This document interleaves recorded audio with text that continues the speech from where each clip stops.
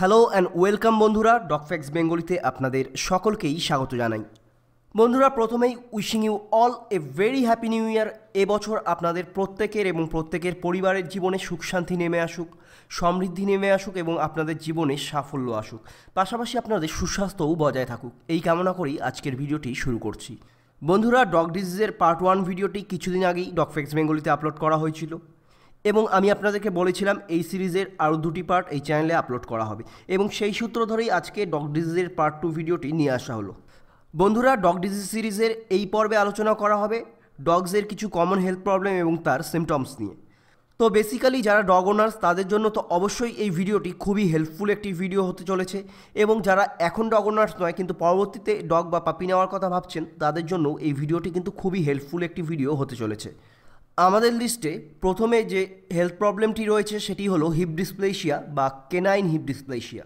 Canine heap ডিসপ্লেশিয়া এই শব্দগুলি large ব্রিডের কোনো ডগ ওনারের জন্য অবশ্যই আতঙ্কের কারণ, কিন্তু বাস্তবে কেনাইন হিপ ডিসপ্লেশিয়া শুধুমাত্র যে লার্জ ডগ ব্রিডের ক্ষেত্রেই হয় এমনটি কিন্তু নয়। এই হেলথ প্রবলেম যে কোনো আকারের ডগ ব্রিডের হতেই পারে, যদিও হিপ ডিসপ্লেশিয়া বেশিরভাগ ক্ষেত্রে জায়ান্ট বা লার্জ ডগ ব্রিডের ক্ষেত্রে কমনলি হয়ে থাকে। তাহলে হিপ ডিসপ্লেশিয়া আসলে কি? খুব সহজ ভাষায় যদি বলা হয় তাহলে আপনাকে ডগের স্কেলেটাল সিস্টেম অর্থাৎ বোন স্ট্রাকচারকে বুঝতে হবে। ডগসের হিপ জয়েন্ট বল অ্যান্ড সকেটের মতো কাজ করে। এবার কোনো হিপ ডিসপ্লেশিয়ায় আক্রান্ত ডগের ক্ষেত্রে এই যে হিপ জয়েন্টের মুভমেন্ট একদমই স্মুথ হয় না এবং এক্ষেত্রে ডগের প্রচণ্ড রকম পেইন হতে পারে। যদিও হিপ ডিসপ্লেশিয়া একাধিক কারণের জন্যই হতে পারে, তবুও বেশিরভাগ ক্ষেত্রে হিপ ডিসপ্লেশিয়া হয় জেনেটিক কারণে। ধরুন আপনি একটি পাপি নিচ্ছেন, সেই পাপিটির ফাদার বা মাদার কারো একজনের হিপ ডিসপ্লেশিয়া রয়েছে, তাহলে একটি বড়সড় চান্স থাকবে সেই পাপিটিও বড় হয়ে হিপ ডিসপ্লেশিয়ায় আক্রান্ত হতে পারে। এছাড়াও সারমেয়দের ওভারওয়েট হয়ে গেলে অথবা এক্সেসিভ গ্রোথ হলে অথবা ভুল এক্সারসাইজ কন্টিনিউ করতে থাকলে কিন্তু হিপ ডিসপ্লেশিয়া হতে পারে। বন্ধুরা, এরপরে এই লিস্টে যে হেলথ প্রবলেমটি রয়েছে তার নাম এলবো ডিসপ্লেশিয়া বা কেনাইন এলবো ডিসপ্লেশিয়া। বন্ধুরা, কেনাইন এলবো ডিসপ্লেশিয়াও কেনাইন হিপ ডিসপ্লেশিয়ার মতো ডগসের বোন স্ট্রাকচারের প্রবলেম।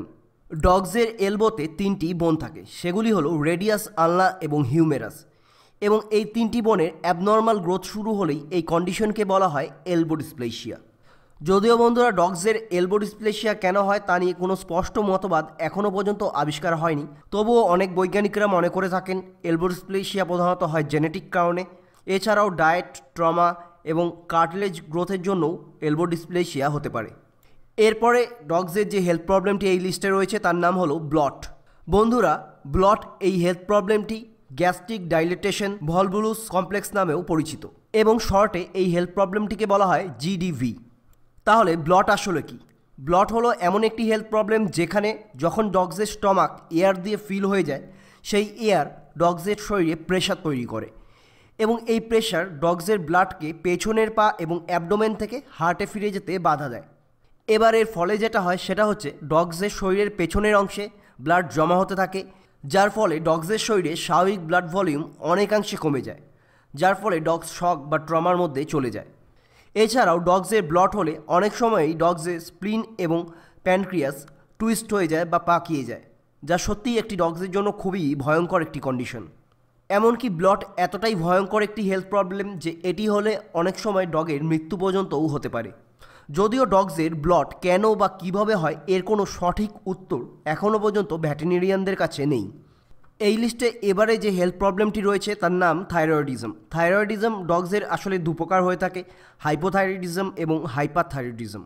তো প্রথমে বলে রাখা দরকার হাইপোথাইরয়েডিজম আসলে কি। হাইপোথাইরয়েডিজম ডগসের এমন একটি কন্ডিশন যেখানে ডগস থাইরয়েড হরমোন খুব কম সিক্রেট করে বা প্রায় সিক্রেট করে না বললেই চলে, যার ফলে ডগসের মেটাবলিজম খুবই স্লো হয়ে যায় এবং এই হেলথ প্রবলেমটি অন্যান্য যে কোনো ডোমেস্টিক অ্যানিম্যালের থেকে ডগসের মধ্যে প্রধানত বেশি দেখা যায়, যদিও এক্ষেত্রে ডগস মেডিসিনে খুবই ভালো রেসপন্ড করে।